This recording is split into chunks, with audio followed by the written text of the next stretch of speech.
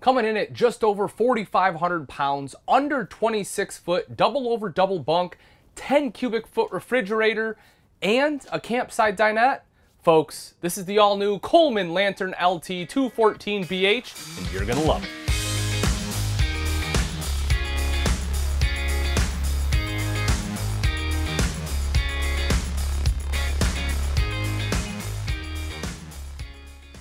And here we go, the 2021 Coleman Lantern LT 214BH. There's a lot to love in this floor plan, folks. Now, what you will notice right away is the fact that this one does not have any slides. Of course, the downside of that is it's not quite as open when you get to your campsite. The upside is that what you see is exactly what you get. And while you're traveling down the road, you can easily get to the bed, get to the refrigerator, and get to the bathroom. The reason I really like this floor plan is it kind of fits that, what a lot of people consider perfect size, right? It's right around that 26 foot mark, you know, under 5,000 pounds, and it still is a great family model, but it has a lot of amenities, and I really do enjoy the layout. One of the things that's kind of minor, but I personally like, and you can kind of notice right away, is how much space you have as soon as you enter the RV. When you come in, you don't feel closed in. You have, you know, a lot of room. You even have enough space over to the side that if you wanted to, like, you know, kick off a few shoes and put them in a row, you can do that. And I like that, you know, so that way they're not just clogging up the doorway. Or if you want to set them over off to the side, you want to put shoes over here, great. You still have access to the bed. And then, of course, the campsite dinette. This is something, again, that I really like because this is my preferable view when I'm having breakfast, right? I'm sitting here, I want to look out to my campsite. I want to look out at my campfire. I don't want to be looking off at the neighbors, so I enjoy it when they're able to put it on the campsite here. Now, this dinette, of course, does drop down into a bed, so you do get additional sleeping space there. And you can see I have a ton of space between my torso and the table, so it does make it nice and easy to get in and out of. Underneath, you'll also see an electrical outlet, so if you need to plug anything in, whether it's tablet or laptop, kind of use this as a workstation, it is very easy to do that. Up top is storage all the way across, LED light there underneath. You have your stereo right here. This unit is Bluetooth capable, so you know that way if you want to hook up Spotify or Pandora or whatever via Bluetooth and play music, you can.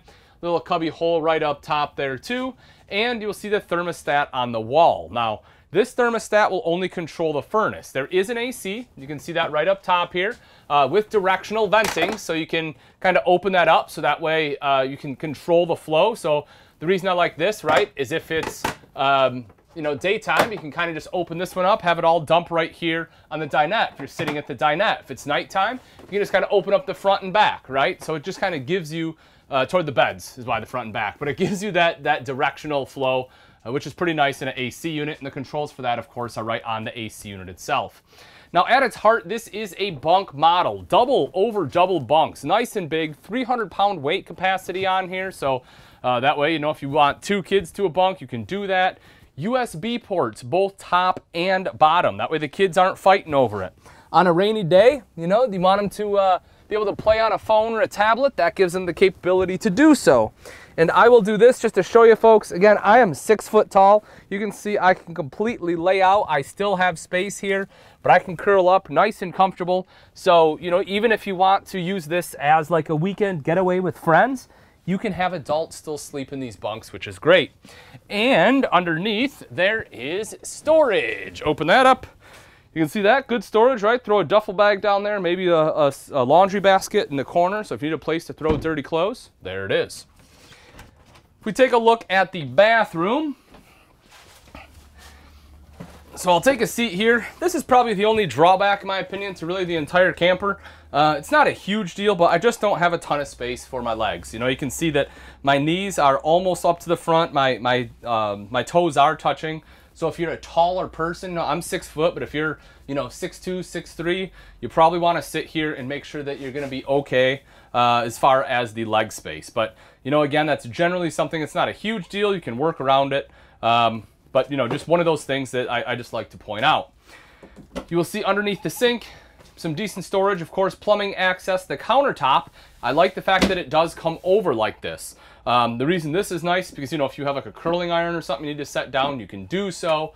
Of course, the sink is right next to that. It's nice and easy, big enough to wash your hands. The other thing I like is if you're brushing your teeth, you can see right here, I have good clearance. You're spitting out all the toothpaste. You're not going to knock your head on the mirror. Right up top there is a robe hook, and as I step into the shower, again at 6 foot, I can clear even outside of the vent. I can still have enough space to stand completely up. Now again, you're 6'2", 6'3", it's not going to be the case. You're going to have to bend down a little, but there is a hand wand there to make showering a little bit easier. If you're a taller person, you're probably just going to have to use the camp facilities if you love everything else about this camper. When we come back out of the bathroom, I'll open this up. So you'll see here, big storage space. Again, I guess a part of me wishes they would have put like a small little hanging rod or something up there, but maybe just get a tension rod, you can toss one up. But that is a big storage space, good for, pots, pans, clothes, whatever else you need to toss in there. And a couple of drawers right down underneath. Now this is a huge upgrade for the Coleman Lantern line, especially being in the LT, the lighter weight models. Folks, this is a 10 cubic foot, 12 volt refrigerator. I mean, this is huge in this size RV. A lot of times, you'll get like a 6, maybe a 7, sometimes an 8, but to have a 10 cubic foot refrigerator in an RV this size, again, is great. Nice, easy travel lock there. And as I mentioned, it is 12 volts, so they'll just run off your batteries. You will see the microwave up top, the slimline hood right down underneath. I do like the decorative backsplash in the back, and it is another panel. It's not just, wallpaper on the wall. It is an actual raised panel so that it is a little bit easier to clean up, if you start getting splatters. But on top of that, this does fold back just like so, and the glass kind of doubles as a backsplash there too. This is a 3-burner cooktop, the front one being high output. You have an oven underneath, and if you want a light, you can see the knobs light up, oven light there too. Otherwise, of course, you keep that folded down, and that just becomes additional prep space. You'll see the large sink. It is a large single bowl. The nice thing about having a big single bowl is if you have residential pots and pans, they'll generally fit in the sink. Whereas if you have the divided bowl, a lot of times they won't. So I know that, it's kind of a couple different schools of thought. Some people love them, some people hate them. As far as like washing and rinsing, most people will just get like a little tub. You can buy them at the dollar store, sit it in there, and that way it kind of compartmentalizes the sink if that's what you desire. You'll see the high-rise faucet there, window right behind it, LED light up top, and then of course storage with the frosted glass. Now, one other thing I want to point out, folks, you have a lot of outlets in this RV. We saw the 2 USB ports in the bunks. You saw the electrical outlet by the dinette.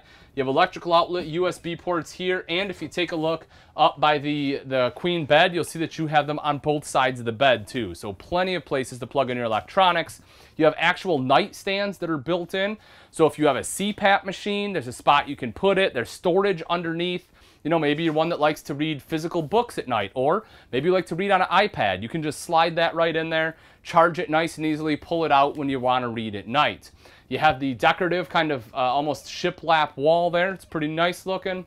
Right up above that is a shelf. And then on both sides, you have mirrored wardrobes, so a place to hang your clothes.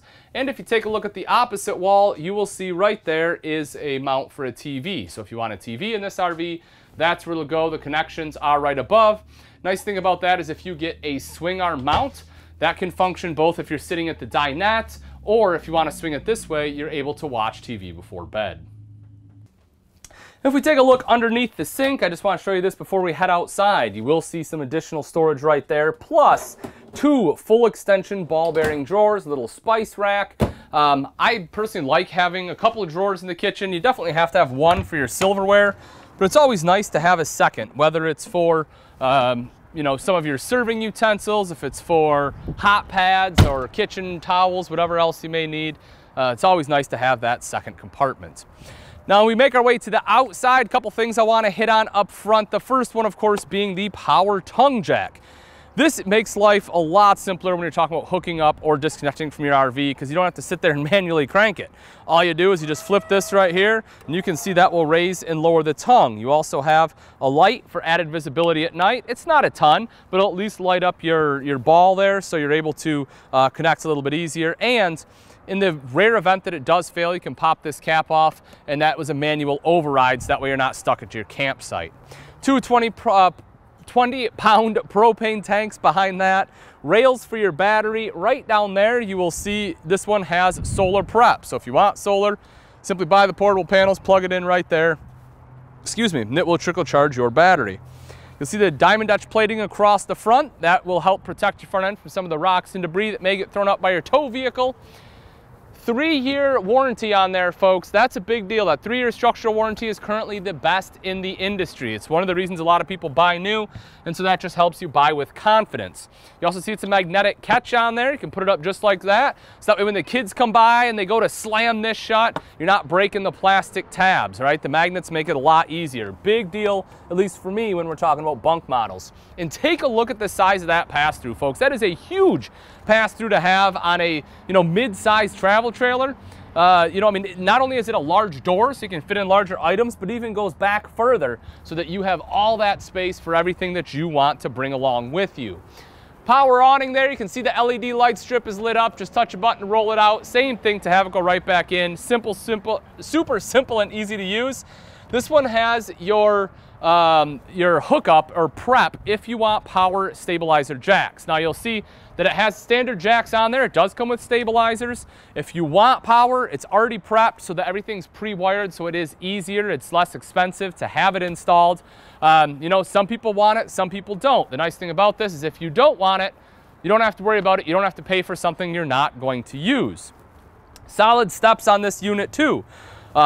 Just like the name implies, a very solid step. It's sturdy. I'm over 200 pounds.